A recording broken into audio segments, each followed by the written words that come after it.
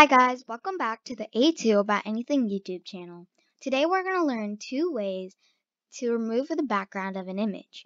Today I will be using this online editor called LunaPic Editor. The link will be in the description below. So our first step is to upload our picture by pressing this upload button.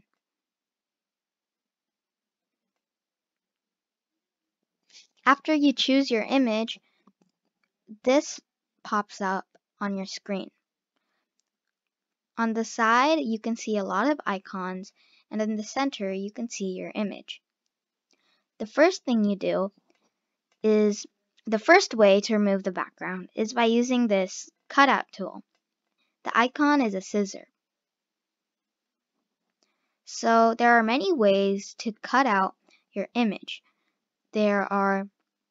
There is a rectangle option, a circle option, a freeform option where you can make whatever shape you'd like, and there's also magic wand option.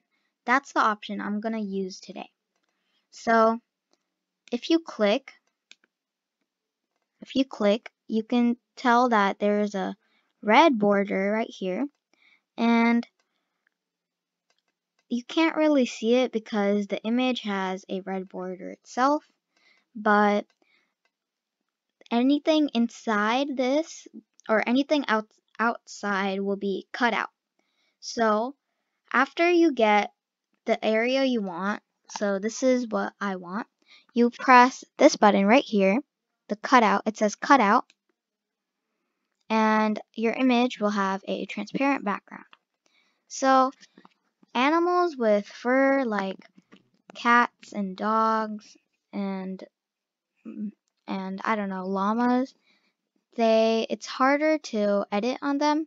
So what you can do is, let me just crop another area. You can change the threshold percentage. So let me just undo this and show you guys. Okay.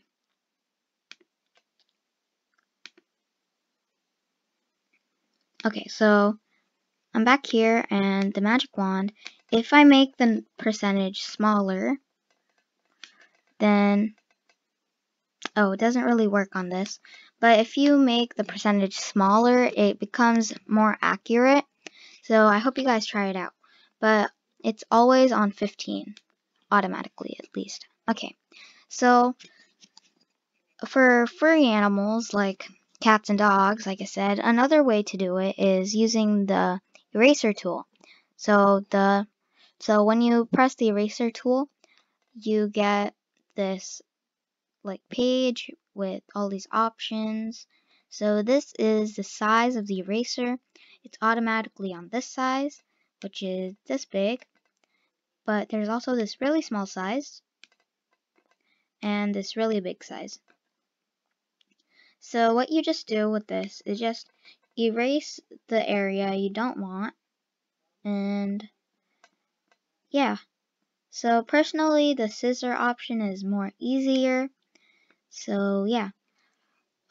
If you accidentally erase a part of your image, then you can undo it right here. And as you see, the erased part is back. So another thing you can do is zoom in, and you can also zoom out.